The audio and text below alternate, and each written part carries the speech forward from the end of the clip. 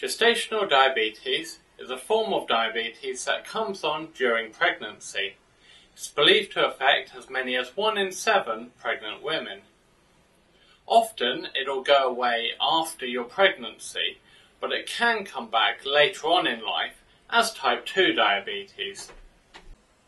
The most common risk factors for gestational diabetes are having a BMI over 30, if you have previously had a baby weighing 10 pounds or more, if you have a close family relative with either type 2 or gestational diabetes, or if your ethnic background is either South Asian, Middle Eastern or African Caribbean.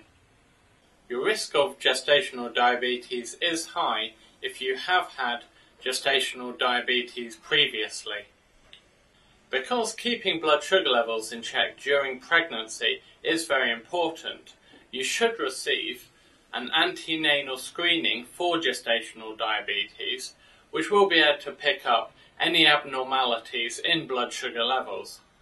Should diabetes come on between screening appointments, the symptoms may be recognised as feeling thirsty, having a dry mouth, needing to urinate frequently, tiredness and lethargy, having yeast infections. For the majority of women, a change of diet and getting more exercise will be enough to control gestational diabetes.